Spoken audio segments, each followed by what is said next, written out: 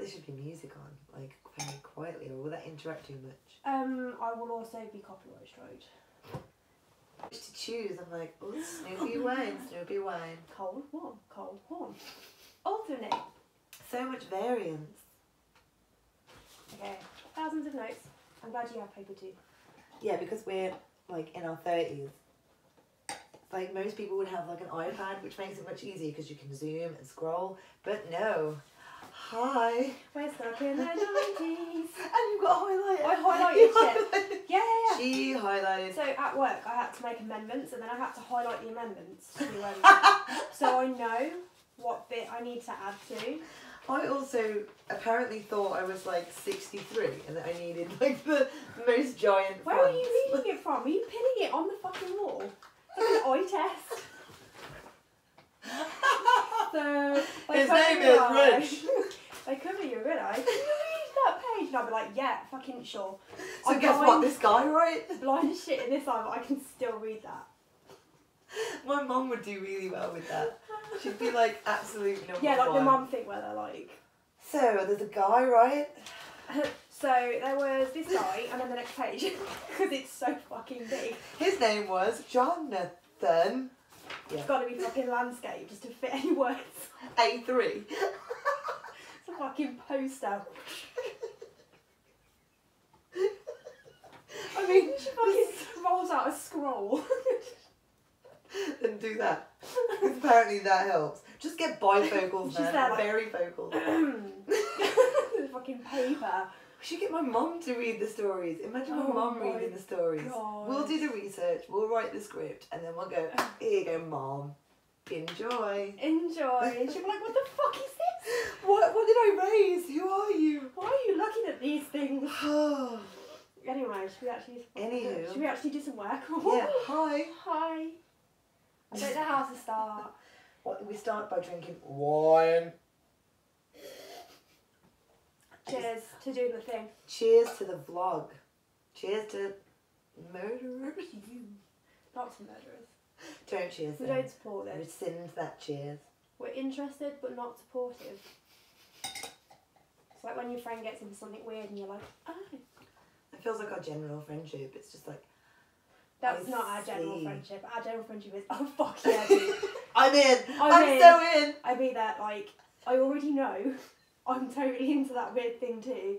Or tell me more because I want to be into that weird thing. That's like when we both found out that we were like interested in serial killers and stuff. It was like, Now I have to talk to somebody about it without Finally. looking like a weirdo. before someone does this. Okay. I Because gotta I'm pretty go. sure people at work are kind of sick of me talking about it. I'm like, oh my god, guys, listen to this thing, and they're like, Did you hear about this guy? I don't want to hear about this guy. I don't want to hear about the guy who did the thing. I'm like, please let me tell you anyway. I know you don't want to know, I but really don't wanna also, know, but would you also- like to see my notes? Would you like to read my 7-page essay that I wrote on this guy? That I've never written a 7-page essay on anything in my entire life up until this point. We've never passed an exam, and now all of a sudden we're like, dude, check my work, bro. Check my work. I've fucking cited my sources and everything. Yeah, I haven't done that. I didn't even do that at uni though. I don't- You know, you can't just cite Wikipedia. Like, that was what I was told. Absolutely Like, fucking can cite Wikipedia. it's not a reliable source. It is a reliable. It's not a reliable source. So then you just cite the sources off Wikipedia. Let's go to the, Yeah, the scroll bottom. to the bottom, and you're like, so is this guy? Nobody look at the. So that's the source for that paragraph. Okay. Thank you very much. I think you can go first. Me first. Do we need to do like a disclaimer? What's a disclaimer? I didn't. Not what is a disclaimer. Like- What is the disclaimer? I don't know. Like a content warning. Yeah. Yeah. Yeah. Just in case someone was like, oh, these girls look like they might be talking about something Oh, nice. cool. Like the search tag for this was fucking serial killer and death and murder, but I'm offended. that you're Don't be talking. offended. No, don't be offended. If you are offended, turn off now. Because there is graphic. No, not graphic. There's just going to be some questionable shit. questionable that we talk language, about. questionable laughter, which is not because we find murder funny. I have to clarify that. It's because we can't do anything seriously ever. And also, we both have crippling anxiety, and this is how we deal with shit. So anytime anything goes wrong, we take the piss, and I mean, that just reminds me of some horrific things that we've said. So I yeah, think they the were quicker that we. So yeah, if you don't like listening to anything about blood, death, murder, anything like that, it's not for you. It's not for you, and that's Switch okay. off. Like the most casual news reporter. Shall I go first? Yes, yes. Okay. I am going to talk about William Suff, aka the Riverside. They call him the Riverside prostitute killer, but I don't like the word prostitute because I'm woke AF. Woke. So woke. So I'm going to call him the Riverside killer. Riverside sex worker killer. It doesn't have the same... Not really, no. It doesn't have a flow. Do you know what I mean? It doesn't roll off the tongue like the Riverside killer. Or the Riverside serial killer. I don't know. Quite like the fuck, no care. He's a prick. He's a guy. He's a motherfucker and he's an asshole. Okay, so he was born in Paris, in, I believe, California, on the 20th of August, 1950. He was the oldest of 3 children. He has 2 brothers. One had drug problems, one was paedophile. So nice all round. Good family. Good family. Good stock. Good genes. You want to marry into that shit, don't you? Please let me go to a Sunday dinner. Yes, let me meet the fam. He graduated from Paris High School, 87th out of 144, so in 1968. So when he moved to Riverside County, California, he was 41. He was described as a friendly nerd who was always doing things to help people. He was also... Isn't that just me? You think? Oh, awkward. Do I need to watch my back? Me, no. Or are you going to just beat No. the shit out of this and then one day you're going to accidentally turn yourself into the police? We don't know what our future holds for us. But no. But no. Yeah, so he liked to impersonate police officers, write books, drive cars, and he did community service work. Nice, good. Good all-rounder. Good all round. However, he'd spent some time in prison in the 1970s in Texas because along with his wife then, they beat their 2-month-old daughter to death. What the fuck? Right? Nice guy.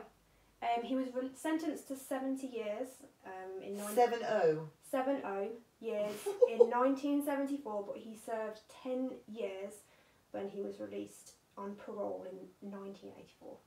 Oh, that's fair. I know, right? Yeah, yeah. Super fair. 70. 10. Yeah, on parole. Good job. Good guy. So yeah, after this, he was 41 and he fucked off to Riverside, California. 1986, he started work as a stock clerk for Riverside County and he liked to cook chili at office picnics. Oh no, it's this guy. Oh, it's this guy! It's this guy. It was allegedly, it's not fact, it was alleged that he used the breast of one of his victims in his chili, which actually won the Riverside County Employee Chili Cook-Off, although that was a rumour and it was never verified. I like to think that that's true, but also really fucked up, but boob chili. Can you imagine making Boob chili, take it into work and be like, hey guys, do you want to try my chili? Fun fact. And then it fucking wins the best chili. But we were talking about this at work and I was like, but boobs are just fat, like they're fatty. And then someone went, yeah, but that's where the flavour comes from. It's like, whoa, keep your was tits away from this guy. Yeah, right, girl.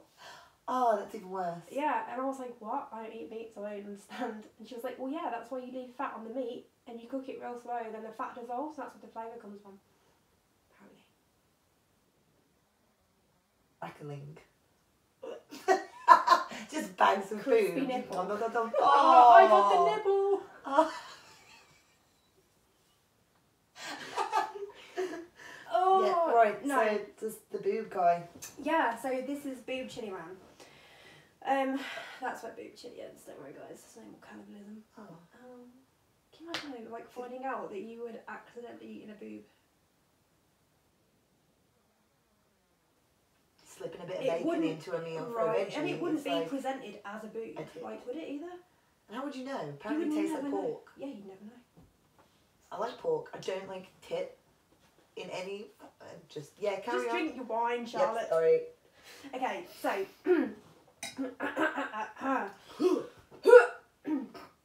sorry. So one early morning in October 1986, a local man was winding his way through the streets and he noticed the body of a young woman wedged in a drainage ditch. Wedged. This woman was lying on her back, her blouse and shorts were ripped to shreds and she was covered in blood. The young woman was identified as 23-year-old Michelle Gutierrez. An autopsy revealed she suffered severe trauma to the anal and vaginal areas and had multiple stab wounds, which were discovered on her face, chest and buttocks. Ligature marks on her neck suggested she'd been strangled as the mutilations took place. Oh. Her pubic hairs had been ripped by hand from her private parts. So And that was like the era of the bush, wasn't it? that was like Bush that's era. that's why everyone shaves. That's Right. why everyone's like, no, I've learned. I've learned. Nobody's pulling my pubes out by hand. I will only pay for those to be waxed off. Yes. I give will someone pay the a money. lady to Yeah, do pay a that. lady. So yeah, and then less than 2 months later, on December the 11th, investigators were called to the scene of another homicide. The victim was later identified as 24-year-old Charlotte Jean Palmer. She was from Anna, Illinois, and she was discovered near Highway 74 in Romaland? I always feel upset when they have my name. Like, that's I know, right? displacement of feeling, really, isn't it? Like, oh, not my name. Not my name. This scene was approximately 25 miles away from the previous murder site, and it was not immediately apparent whether the two were related. Her body was so badly decomposed that they were unable to actually determine the cause of death. So they don't know how long she lived. I hope, whatever it was, I hope it was quick. It wasn't quick. Then in January 1987, the naked and mutilated body of 37-year-old Linda Ann Ortega was found along a dirt road in Lake Elsinore. The victim had been dead for 3 days and had high levels of alcohol and cocaine.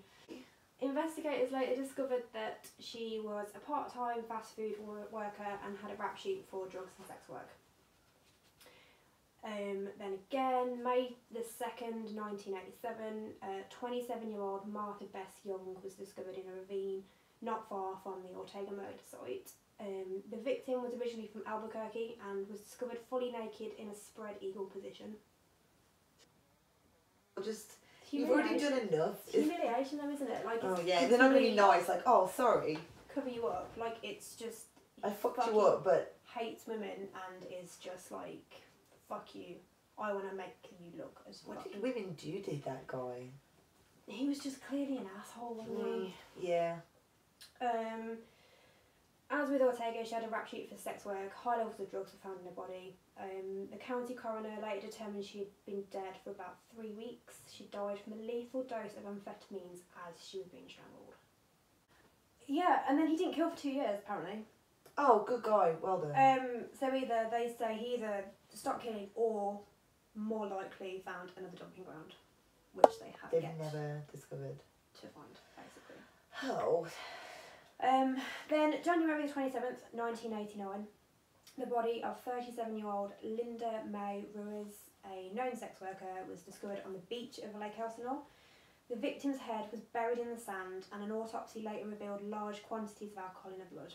Sand was found in the victim's throat, and the cause of death was listed as acute asphyxiation, as her killer had forced her head into the sand and smothered her. No! Legit buried alive. No! That's the worst. Right? That's the worst one. That made me Oh!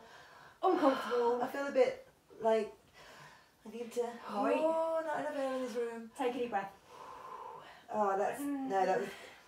Yeah, 6 months later, June 28th, 1989, 28-year-old Kimberly Little was discovered in Cottonwood Canyon. Police query on the victim revealed she again was a known sex worker and a drug user. Her bruised and battered corpse was taken to the coroner's office, where an autopsy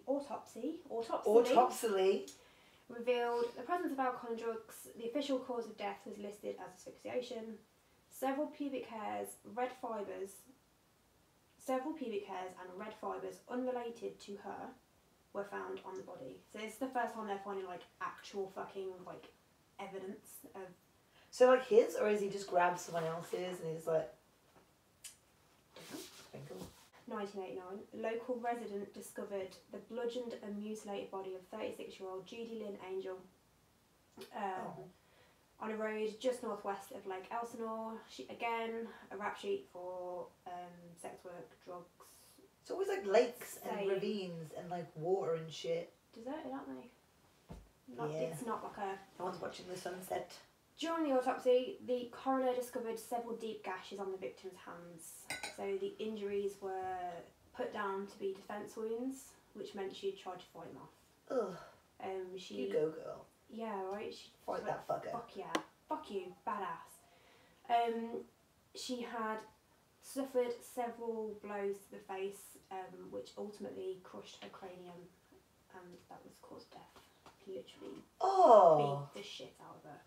It's like the guy out of Game of Thrones. Oh. Essentially, yeah. But she's badass. Fair play. Then, literally a month later, December 13th, 1989, the body of 23-year-old Christina Leal was found in Quail Valley. Unlike previous victims, she was fully clothed, didn't appear to have suffered any serious abuse or mutilation prior to death. She got previous arrests again for drugs and sex work, but they did find tie tracks at the crime scene. Ooh, starting to leave the clues. Fucked up there. He's slipping. Later that day, during the victim's autopsy, the county coroner discovered that the victim had been stabbed directly in the heart. Ooh. Due to the victim's clothing, the wound was not immediately noticeable, which suggests that the killer dressed her after he killed her. Oh, well that was nice. He must have liked this girl a little bit. The knife wound, while potentially fatal, was not the actual cause of death. The victim died as a result of asphyxiation by strangulation. Oh. Again, pubic hairs and red fibres were removed from the body, which were later matched up to the ones discovered on Kimberly It was Lisson. like his favourite jumper. It was like his murdery jumper. They discovered that the killer had shoved a light bulb up into the victim's womb. Like in the womb, not just in... Like, because that's what I thought. I was like, oh, just in? But no, there's like actual, if you look online, there are x-rays and there is a fully intact light bulb in her womb. So like this sick motherfucker was like, I know, a fucking light bulb. There's a lot going on in my brain right now to try and like... Right? How did it not break? Like, that's what I was... Did he do it slow? Oh, no, sorry, this is too much. How? No. I'm never going to look at a light bulb in the same way. I was like... Do you think he like pre-planned it though, or did he just find a light bulb in his car and he was like, I know what I'm going to do with that? I know. A jogger accidentally stumbled upon the half-nude body of a female. They recognised her as 24-year-old sex worker named Darla Jane Ferguson. Oh, Darla. She died as a result of strangulation, which was so severe she nearly bit off her own tongue. Oh. Makes me cringe the thought that... I mean, yeah. Oh. Poor Again, Darla. they found tie tracks at the scene, made impressions. They didn't match the other tie tracks though. Keep that in your noggin. Oh! It's alright, I numbered my pages. Of course you did. So, February 1990, again, a month later, thank you. Farmers working at an orchard in Highgrove discovered the nude body of 35-year-old Carol Lynn Miller. As a sex worker, drug addict. She'd been missing for a month. I just keep bracing myself for when you're going to go in. To it. The cause of death was listed as multiple stab wounds to the chest and asphyxiation. The coroner also made a note of a wound near Carol's right nipple. Pubic hairs were discovered on the victim, which again were matched to the previous ones. And they also found a half-eaten grapefruit, just like thrown on. Fancied a snack in the middle of it. Just half-eaten grapefruit. And then he has like a break, which is really odd. So either they didn't find the bodies, didn't link. He's got like a girlfriend and he was like okay again. He was back to being that nice guy Well, who made Boob Chilli. Yeah, so cut to like November 1990. On the afternoon of November 6th, a man working at an industrial plant in northeast Riverside discovered the naked and mutilated corpse of a female hidden under some trees. 3-year-old Cheryl Coker, again sex worker, drug user, she suffered severe mutilations to her body and the killer had removed her right breast and placed it on the floor next to her. The whole titty. It's just like, do you know what? And it's shit like that makes me think like, was she dead when he did that? I know. Because like, don't do that. Right? Don't take the baby off. Don't take my boobie. Like if I'm dead. Crack on. You know? But if you're alive and someone's literally... I don't even like getting a paper cut. Do you know what I mean? Right, I'm such a pussy, I can't deal. Don't cut my Please boobie. don't cut my titty off, anyone. Yeah, investigators found shoe prints at the scene. Ooh. And they determined that she had died from asphyxiation. Hopefully prior to the boob. Prior to the boob removal. December 1990, a janitor emptying dustbins at a factory discovered the nude and carefully posed body of a young woman. Oh, it's getting weird. Again, she was a sex worker, drug addict, 27-year-old Susan Sternfield. There was no evidence of any mutilation found in the victim's remains, and they determined that she died of strangulation. So, like, there's a very narcissistic part of this story where I'm just going, I hate bins, and I hate if someone took my boob, and I'm like, sorry. I hate to be smothered by sand. Sorry, guy. Yeah, like, sorry. We're trying to empathise. Like, it's empathy. It's not narcissism. Yeah, so that's a bit weird. Or like, was he interrupted? And I was like, fuck, gotta leave. Shit. Gotta go. Carefully pose her in a bin. Yeah. But yeah, they determined that she died of asphyxiation. 42-year-old Kathleen Leslie Mill. She was discovered by a motorist who spotted her body alongside the road northwest of Lake Elsinore. Again, Lake? same place. But she was rendered unconscious by several blows to the head and then strangled, and she'd been dead for less than 24 hours.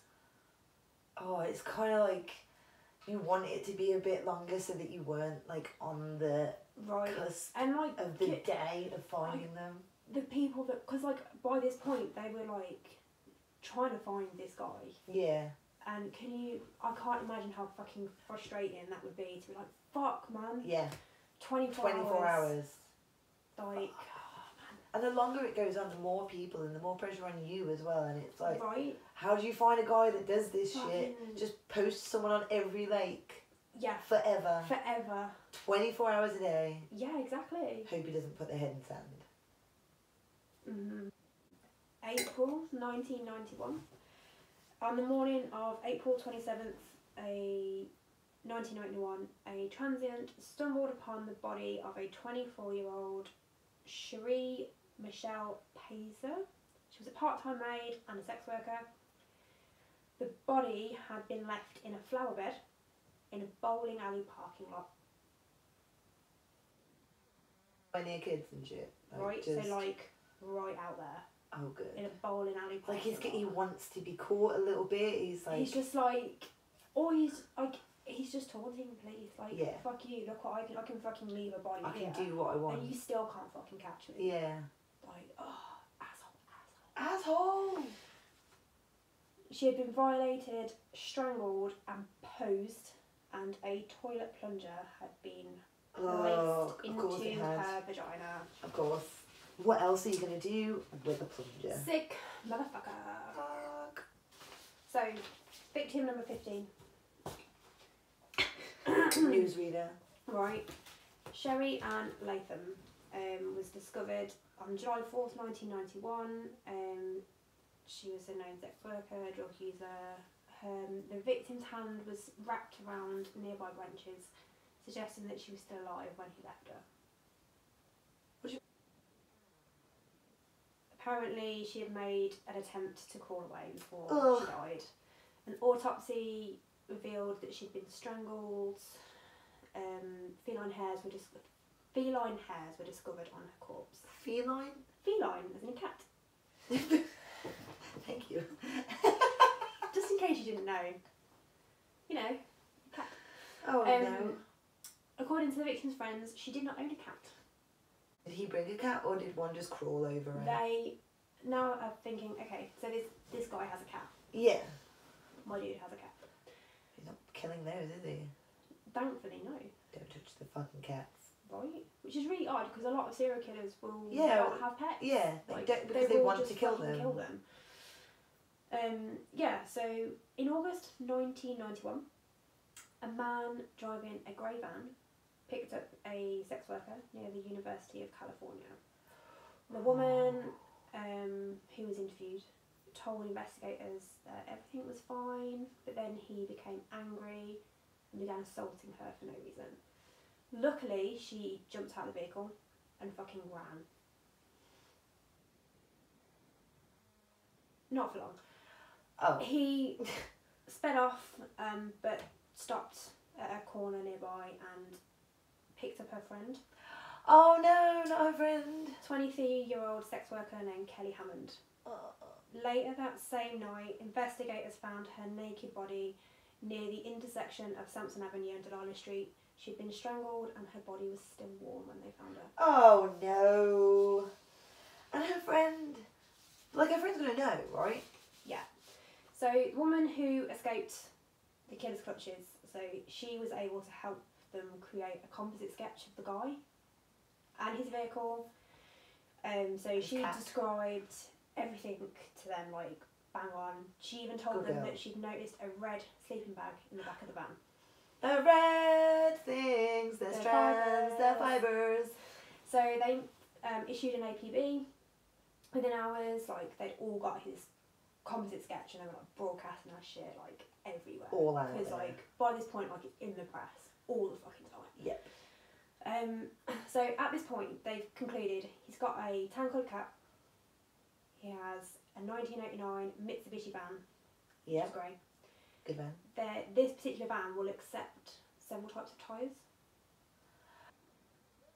2 tyre tracks. The tyre tracks didn't match. Oh, it's all coming together. They also concluded that if he had a partner, then they would work nights, because then he could work for the night and not get disturbed, basically. It's like a nurse or something. Imagine that, like you're just there saving lives and shit, and then Right. someone else is just like Your fucking countering your fucking husband. balance. Yeah. Shit. Yeah, so a month later, September 13th, 1991, a construction worker found the body of 30-year-old Catherine MacDonald near a building site. First glance, they thought that the murder might have been unrelated to the others because she was an African American. All the others had been white women. But upon closer inspection, they noticed that her right breast had again been removed. Leave the titties alone, guys. But he took it with him. Oh, cool.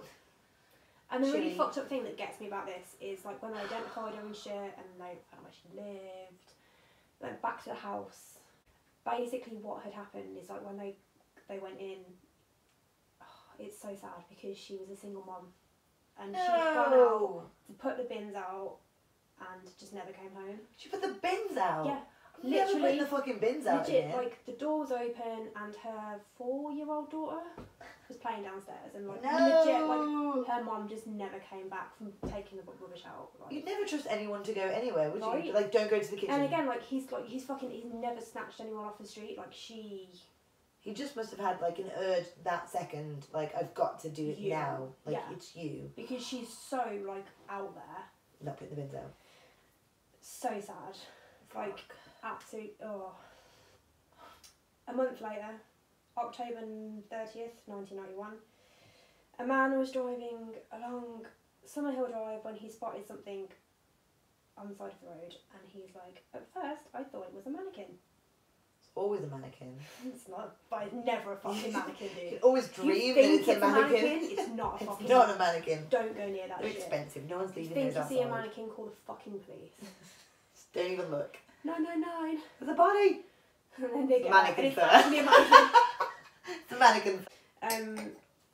Then he said, like, when he got closer, he realised it was the corpse of a woman. She was identified as 35-year-old Delilah Zamora Wallace. Again, a sex worker, drug addict, mother of 5. Cause of death, again, is asphyxiation. Sick motherfucker. Just love strength. Like, it takes a lot of effort to do that as well. Like, Yeah. it's not the easiest. But it's the fact that they find, like, I think one they of get a the things- release, don't they? Like sexual gratification. Like, oh. And that it's always ligature marks, so they Yeah. tighten something around your neck, which is probably easier than. Yeah. Anyway, we're nearly done. Anywho. I swear to God. 6 pages of Fucking notes. harrowing trying to research. She this did a shit. lot of research for this shit. You ain't seen nothing yet. 2 days before Christmas in 1991. Oh, Eleanor- not Christmas. Right. Eleanor Casares' naked body was found near Victoria Avenue, literally down the road from the police station. Oh, that So, little like- fuck. So he's fucking messing with them now because they don't know who he is, and he's like, ha ha ha. I don't know what he looks like, but he looks like the most smug a-hole in my head. He is a smug Just a asshole, smug- and like he's disgusting. Yeah. So she was 39-year-old, drug addict, sex She's old worker. now. She'd been strangled. Again, her right breast was missing. The proximity of the police station angered the investigators like big time. They were like, It fucking would. this fucking asshole. Ooh. It's like lit arrows going, Yeah, like up you the can't road, get me, and yo. you still can't get me. Yeah, So- I'd be pissed off with the police at that point, I think. I'd be like, Right. actually, guys, like, could you just stake out one place? Like, somewhere? Yeah. So, on the night of January the 9th, 1992, an officer called Frank Orta was patrolling University Avenue, an area known for sex work and drugs, so, you know, keeping his eyes out. Yeah. When he That's noticed, what he was doing, that's what he said. Of course. I was staking it up. He noticed a van, matched the OPB, Mitsubishi. so he... And then when it made an illegal U-turn, he flashed his lights and pulled it over. The man, he went by the name of William Suff, appeared to be polite, but the officer, Orta, discovered that his driver's licence had been suspended and his vehicle registration was expired. Yeah. So they fucking arrested him and was like, Yeah. look dude, you look like the guy taking you in. You're Yeah. fucked. They took him in, all this shit, and questioning him and shit. They did all their police shit. Did all the shit. All the police shit that did they the do. stuff and the things. The shit. Yeah, so they located his address and all that shit, and they obtained a warrant to search his house. So the lead investigator... How many tits did they find? No tits. Reed went to the house and he was met by his 18-year-old wife. So this dude's like what? 40 something? So like more than twice her age. Who said that she was tired because she'd been up all night at work. On the night shift. Right? They fucking profiled this dude like... I don't want to high-fiving you. Like, I know, you, yeah, like, fuck you, yeah. yeah, you Fuck- did it. fuck You yeah, did it, fuck Sam. So yeah, he noticed a man with toys in the garden, and when he questioned the wife, she told him that he was always changing the toys on his van. Obviously. they owned a tanker. And the light bulb that was found inside Christina matched the light fitting above the table in the kitchen. Oh, fuck. Imagine that as Your well. own kitchen fucking Like, light you're gonna bulb. have dinner and you're like, dude, like, where's the Where's light the bulb fucking gone? light? Oh, it broke. Right. They found shoes that matched the footprints. Yeah. Um, It was like a little... all of it. Treasure hove. Basically, he was like, yes, it's fucking you. You're the fucking... They matched the fibres to the red sleeping bag. There was like seat fibres, carpet fibres, all that shit from his car. He got it. They matched him on his pubic hair, like it all. Like right there and then. Show me your pubes. Show me dick. Ew, can you imagine? Show me your dick. Show me your dick. So they started to look into him a little bit more and they're like, how the fuck, man? Like, what why? is this dude doing? Like, Why? what the fuck is this dude doing? And this is where it blew my little fucking noggin. I'm ready. I was like, what the fuck? So, they investigated further. They discovered he worked as a delivery man for an office supply company. Used by the police station. Task force for the investigation of this dude. As it's getting bigger and bigger and bigger, they're ordering like chalkboards, desks, pens, paper. Anytime they ordered any office supplies, William Suff was the guy delivering them, bringing them directly to the office, putting them in the fucking room where all of his shit is on the fucking wall. So he's literally... Oh my fucking god. walking into the room where they're investigating him and literally just like... So he knows where they're at? Yeah, like, he knows. every He's time. one step ahead all the time. What a dickhead. And they had no fucking clue. No. Do you think he got that job on purpose? Because if he did, like, a little bit of a genius. No fucking clue. So much so, like, he was just a delivery guy. And they just didn't... So much so that... Trust no one. Two of the officers on the case used his phone to make inquiries about bits that they're investigating on this guy. So he lent them his phone. He's like, yeah, crack on. Press his record. Right. I don't know if they had that. 1991, he was like, here, you can use my brick. Would you like to use my telephone? But like, yeah. Oh my god. So this guy is always one step ahead. And any time that he goes in there, he's like... Genius. Like the rest, I would never call him genius. And do you know what? That bit? This case wouldn't be fascinating to me if it was just like, oh yeah, and then they caught him and he went to prison. Yeah. Like you need him to be the delivery guy. Because like, this is fucked. But this is why we like this though. We like movies. We like plot. I we need like something that makes fucking me go, substance and shit. what? What the fuck? Right? Yeah. If this was just a... Not a boring... No, but when dead catch prison. Yeah, like sort of it's shit. just, oh cool, yeah, that's really grim. That's really sad. That is sad. I mean, it is sad. Yeah, so yeah, they kept him, I think it's like 3 months or whatever for it to go to court. His trial began on March 25th, 1990. So yeah, July 1992, he was convicted of 12 out of 13 counts of murder. I think the one that they couldn't get him on was the second body that they found. Okay. But they were so decomposed, they couldn't even... Yeah, there's nothing you can do about it. They're pretty sure it's him. The trial lasted for 4 months. Over 30 witnesses were called to the stand. And then the most damning of all was like the State Department Justice criminologist on hair and fibre analysis. And she was like... Yeah. Yes, she was. Yeah. She testified the microscopic scamples. The scalpel.